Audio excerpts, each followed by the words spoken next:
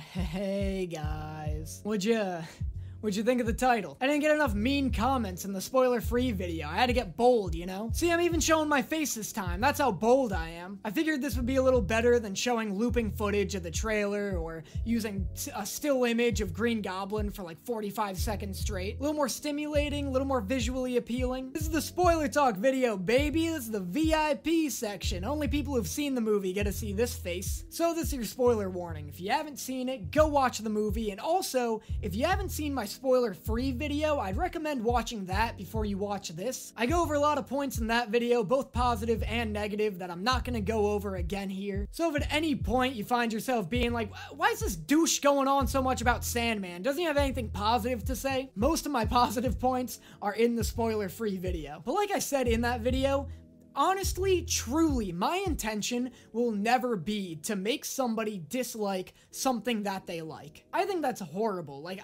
if you love this movie, I want you to love this movie. I don't want to convince you otherwise. This is the kind of Spider-Man movie every Spider-Man fan should love, and I don't want to take that away from you. That being said, you guys literally asked for this. So these are my spoiler-filled thoughts of Spider-Man No Way Home, and like the previous video, we're gonna start with the positives. Remember when I said, Willem Dafoe? More like stealing the show. Dafoe comes back into the role of Green Goblin harder than a glider impaling a man in his late 30s. Willem Dafoe obliterates this role. When he comes in acting like a delusional, scared old man, I don't know where I am. There's no Oscorp. My son? So good. That was genuinely super uncomfortable to watch, and I thought a great direction to take that character in. He's also great when he's just fucking giving it to Spider-Man. Dude suplexes Spider-Man through like a 14-story apartment building. That fight was brutal. I liked how it was just a one-on-one fight between Peter and someone who's just really strong in a series of hallways, because it showed that Peter's not really a very good fighter. This fight showcased how reliant this Spider-Man is on web swinging and using his environment to his advantage, and when you get him in an environment that he can't really do much in, he's kinda screwed. It also, leads to a really fucked up moment. If you don't know the moment I'm referring to, it's the bit where Aunt May gets clocked in the fucking spine by Green Goblin's glider. Yeah, shit was fucked. Because at first I'm like, oh, you know, typically, that kills a person. But nah, she's fine. She's walking it off. She's giving Peter a speech. And it goes on for quite some time. It goes on for quite some time. Then she starts shaking. You know, she's doing a little of this, and she's like, nah, I just gotta rest, you know? I just gotta lay down. And you're like, oh no. And Peter's like, what's wrong? What's going on? What happened? What happened? 14-story building dropped on her, and then she had her spine severed from her pelvis. What do you mean, what happened? Where have you been? But now Tom's crying, and I'm crying, and it's all just a big mess. Genuinely sad moment with incredible acting by both Marissa Tomei and Tom Holland. I was very impressed. The movie also holds this somber tone for like the duration of the film, which I was also pleasantly surprised by. I really like that Peter wants to kill Norman after this, even though you obviously know he's not gonna do it. I just thought that was also a great direction to take the character in. But yeah, I mean, like I said in my spoiler-free video, the action and performances are both super strong. But what I didn't get to talk about in my spoiler-free video of Spider-Man No Way Home was the Spider-Men No Way Home. They're here. Andrew Garfield, like, objectively steals the show. He's great. He's funny. He's charismatic. When he's in the Spider-Man when he's in the Spider-Man suit shouting at Electro, like, it feels like you're watching an Amazing Spider-Man movie, in a good way. He just snaps right back into the character. It's really good, but also a bummer, because it did make me kind of wish for an Amazing Spider-Man 3, which will surely never happen. I love when MJ is telling him to prove that he's Spider-Man, and he just, like, hops onto the ceiling and sticks to it, like, gold bit. I also like when all the Spider-Men are on the Statue of Liberty, just chatting. I like how they're bringing up previous villains. Like, I liked them talking about Rhino and Venom. I didn't think they'd mention Venom, so that was pretty cool. They're all gassing up Andrew Garfield. It was, you know, it's good. It's what you want in a movie with 3 Spider-Men. The thing, though, about Tobey is he either, like, can't act anymore, or chooses not to. Like, it feels like he was dragged into this movie. He's so stiff and awkward, and he just spends the whole movie making the same lizard face. It feels like they de-aged a 65-year-old man, and, like, he just had to make it work. He just doesn't bring the same amount of life here that he brought in his own Spider-Man movies. And I get that, like, this is Tom Holland's Spider-Man movie, so obviously the spotlight's gonna be on him. But, like, I'd much rather see Andrew and Tobey in this movie far more than the villains were. Like, it's a positive that the villains are in this movie for as long as they are. Like, that's great. I'm glad they get a lot of screen time. But, like, I'd rather see Tobey and Andrew more than fucking Electro. Even Doc Ock and Green Goblin, like, they're great. I love them. But, like, Tobey and Andrew are what I'm here for. And it's not that I didn't like seeing all the previous actors and characters show up in this movie. It's just that Spider-Verse did it way better. Like, this is just a way worse Spider-Verse. Why don't you like this? Why don't you like when I come here? Like, Tobey doesn't do anything. It feels like Tobey Maguire wandered onto set, wouldn't leave, and they just had to shoot around him. They give him nothing to do. Spider-Verse also did the self-referential jokes, like, way better, like, and I'm not gonna harp on the comedy too much, because comedy's subjective. I'm not gonna tell you whether or not you fucking find this movie funny. I don't, certainly, and I will say that no one in my theater seemed to either. It was like nobody laughing in my almost crowded theater, which made this a pretty awkward viewing experience. But to me, again, entirely subjective, the jokes just felt like lazy and passionless, whereas the jokes in Spider-Verse felt like clever and nuanced and passionate. Alright, well, I guess I'll get into the negatives 3 minutes ago. First off, everyone in this movie's a fucking idiot. Everyone. Doctor Strange, Peter Parker, Sandman, everybody is fucking stupid. I went into how I didn't like the MIT bullshit in my previous video, but, like, thankfully, or I guess unthankfully, I don't need to get into it here. There are enough dumb plot points in this movie to make this video half an hour long. Let's start with the fact that despite his intentions, Peter's actions are so dumb, so selfish, that I couldn't find him redeemable. He unleashed 5 supervillains into New York City because he wasn't happy having only 3 people remember who he is.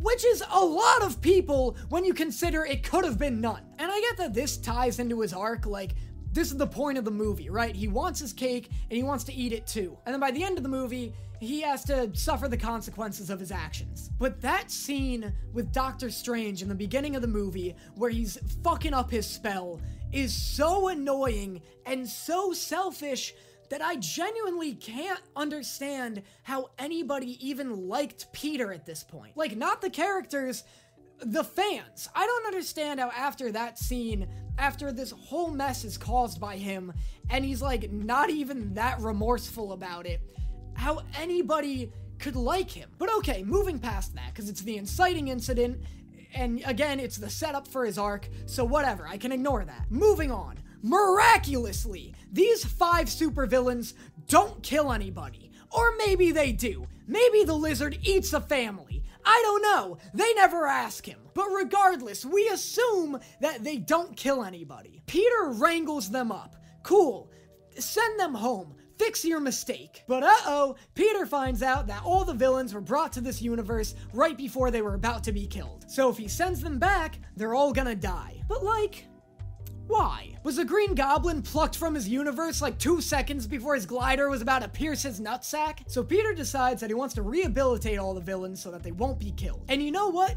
I like this idea. I love the idea of Peter wanting to help his villains rather than just beat the shit out of them. I always thought it'd be cool to see a Batman movie where Bruce is, like, studying psychology so he can actively help fix his supervillains rather than, like, break as many bones in as little time as possible. Like, that's cool. Most supervillains are, like, psychologically disturbed. It's cool to think that superheroes should want to help them through that. So cool. Peter wants to reform the supervillains.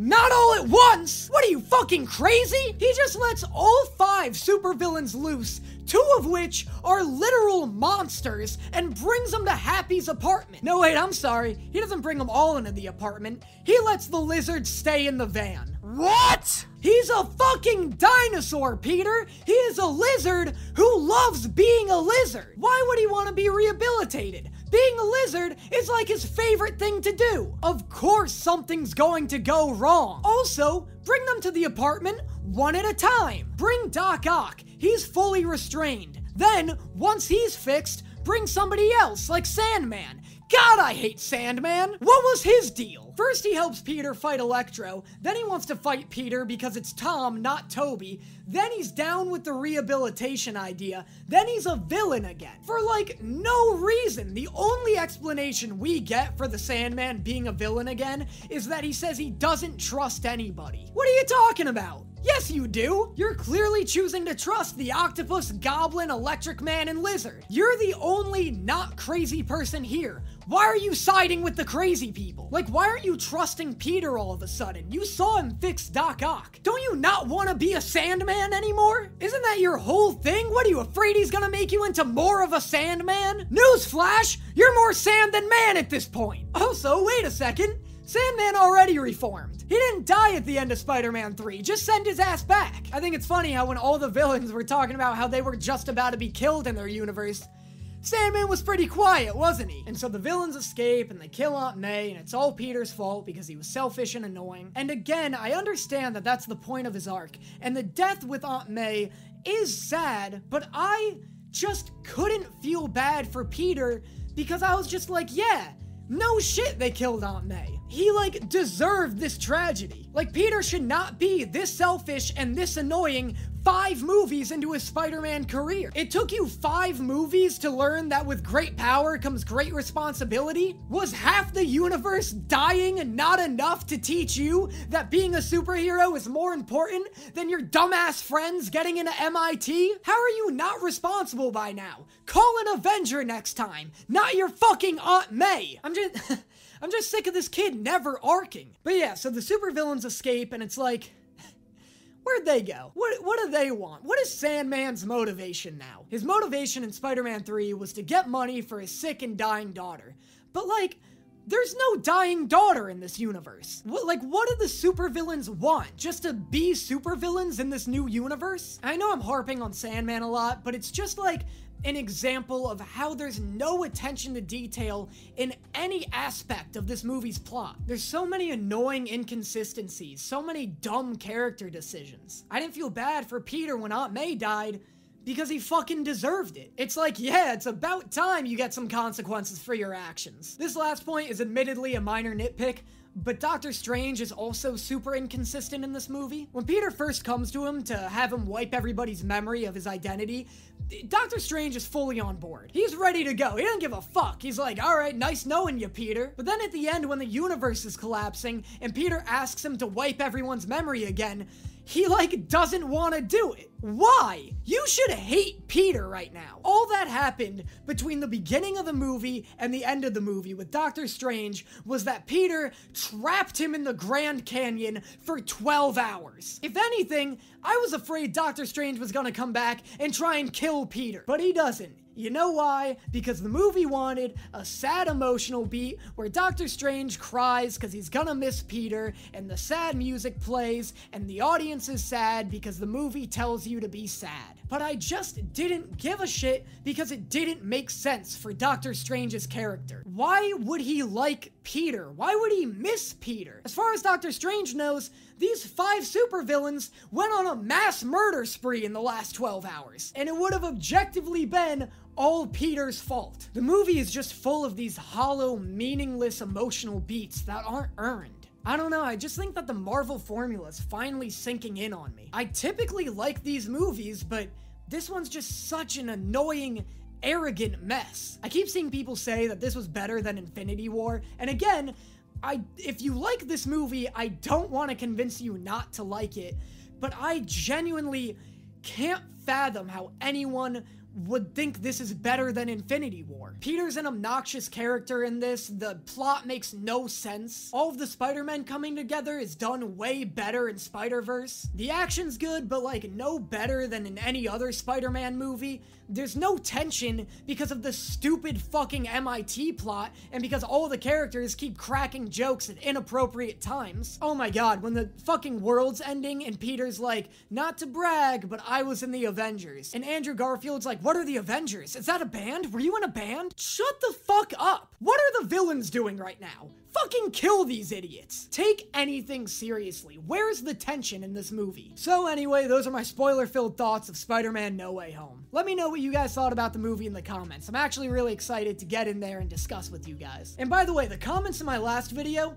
way too nice. We cut it with that shit. Send this to your Marvel friends. Send this to your friends who are diehard Spider-Man fans. I'm serious, guys. I'm gonna start being mean. I'm sick of the wholesome shit. Speaking of which, actually, real quick, if you're gonna comment anything at all, let me know if you like Facecam. Apparently, my channel is still in this transitional period. Let me know if you guys like this or if you prefer me just using like looping trailer footage. You know, season 2 of Demon Slayer is out. I want to react to it, but if they're gonna keep getting taken down, then I can't do it. So if you guys like Facecam, maybe I'll delve back into Facecam reaction videos where I have, you know, Demon Slayer in the corner somewhere and me just the rest of the screen. I really like the non-Facecam format, but you know, if that's what it takes to react to the anime content, I really want to keep reacting with stuff with you guys. What I love about this channel is it's been like so collaborative. Like, I don't know if you guys have noticed, but the thumbnails have been getting updated based on your feedback. You guys give me great criticism on my videos, which I love. Like,